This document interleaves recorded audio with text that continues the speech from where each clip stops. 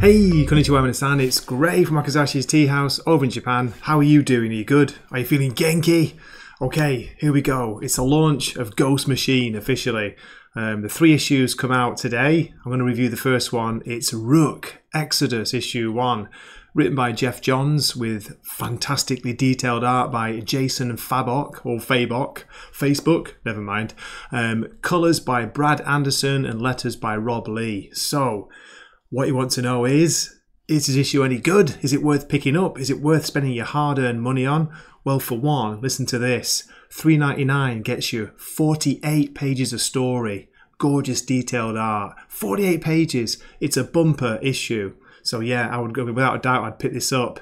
I'm sure a lot of people are going to be picking this up because it's a number 1. It's a launch of a new, hopefully, long-running series. So what you want to know is how's the story? Well, I've already said the art is excellent, and you can tell. I'll give a story summary where I'll show just some of the story. I don't, usually I show a little bit, well, quite a bit of it, but this time I want it to remain, a real surprise and enjoyment for you reading. So yeah, I'm just going to show a little bit from inside. But the story is interesting. It's got me hooked. It's got me intrigued. It's, of course, a sci-fi setting. We've got a kind of battle between nature and technology. We've got these weird ideas, these helmets that can control certain species of animal. The theory was that the people who populated this new planet, or this, terraformed planet, they were going to control the animals to make the animals work for them, have a kind of symbiosis with the animals on the planet. But hey, best laid plans and all that, you know what often happens there. So yeah, intriguing opening story. We get flashes of Rook, the character's past life, what led him to this planet, how he got there, what he used to do on Earth, what went wrong, what caused people to leave Earth. Exodus of the title, but now things are going wrong on Exodus itself. So there's an Exodus from Exodus. Couldn't resist it, I had to say that. So yeah, this is a solid recommend. I'll give my score at the end as usual, and I'll show you the variant covers. But first of all, here's the story summary. So please keep watching, and here we go. Okay, here's the introduction from the title page. Rook Exodus. A struggling farmer from Earth was given a second chance on the planet Exodus, a terraformed world where every aspect of nature is controlled by humanity, including the winged scavengers who plagued his crops.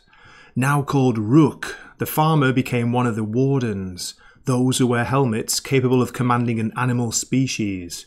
But when the world's engine failed, the power of the wardens fell into the wrong hands. Those who could afford to fled, forcing those left behind to choose between trying to escape this war-torn world before its destruction or fighting to save it.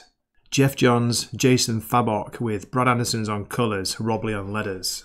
We open with a full page of a planet, the Kepler system, Planet F, purchased by Better World, TM 2152, rebranded Exodus 2153, colonised 2159.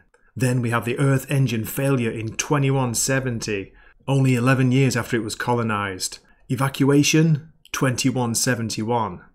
We open in the year 2173, and we get quite a bit of narration, a bit of setup here.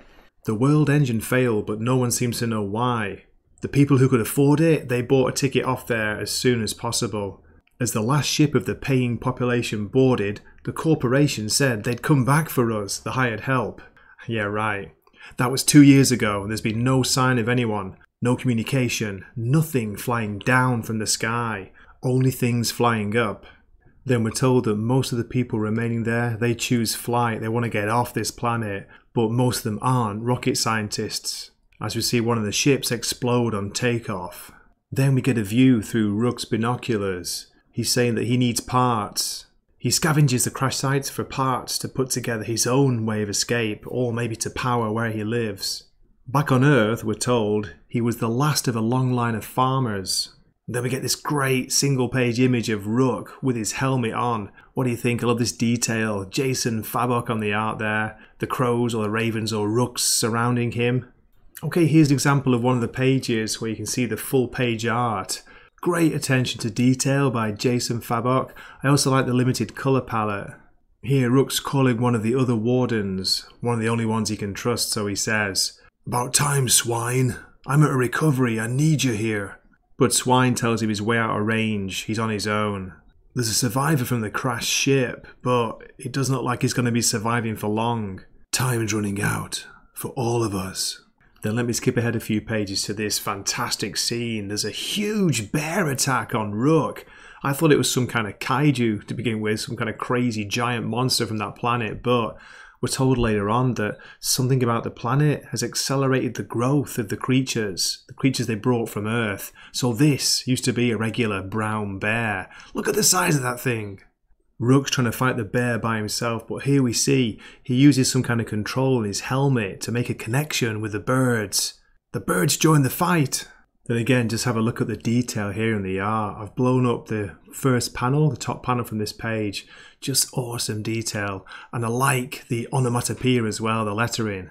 Okay, again, just let me skip ahead a few pages to give you some of this awesome world building detail. Look at the art by Jason Fabok here. Let me blow it up a little bit. Just gorgeous attention to detail. You can see they've put a lot of care and time into this opening issue. And there's a bit more from the same page at the bottom. Look at that.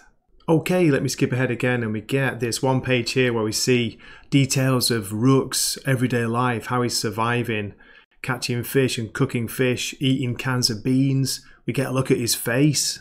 And skip ahead once more, we get this scene here where he's out in the wasteland. We're told that there was water here 3 days ago. He's getting hungry, and so are the birds.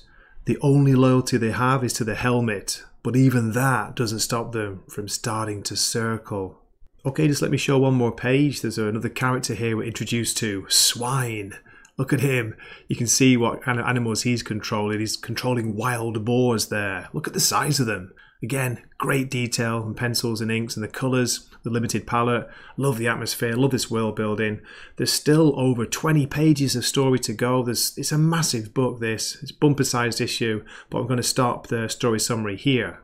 So, here we go. Hope you enjoyed that. For a score, now, for the amount of care, the level of love and attention to detail of this issue, the quality of it, it's not the most amazing story, but it's got me hooked, got me intrigued. I'm going to give this a very generous, I think, 9 out of 10. Okay, let's check the variant covers. The first one here is by Ivan Rice. Ivan Rice. Really good detail here. You can see some of the characters and some other characters of the Ghost Machine universe popping up on there. Good to see Junkyard Joe. Hey! And here we have a Jason Fabok 1 in 100 variant. Just the main character and his awesome what is it? Hot Wheels? I don't know what to say then. Kind of losing my mind again. Bit of a G.I. Joe vehicle going on there. Maybe not. But yeah, I like this. I like the detail on the character and the Rook, the weird bird below. Look at the size of that bird. There's also a blank cover variant, but there's one more and I think this is going to be very hard to get. A black and white version of the main cover. It's a 1 in 500 variant. Think about that. The store's got to buy 500 copies to get one of these, but gorgeous to see just his black and white inks on display there. So yeah, that's it for the variant covers, the score. I hope you enjoyed my review. I'm going to try if I can to review the other 2 issue ones from Ghost Machine, see if I can do that. But thanks so much for your input. Thanks for your voting on the poll I put up earlier today. And yeah, I hope to see you in another review and another video. This has been Gray from Wakizashi's Teahouse. Shout out to the members of the Wakizashi Teahouse Dojo, us, saying matane. I see, Nate. You're fond of me lobster.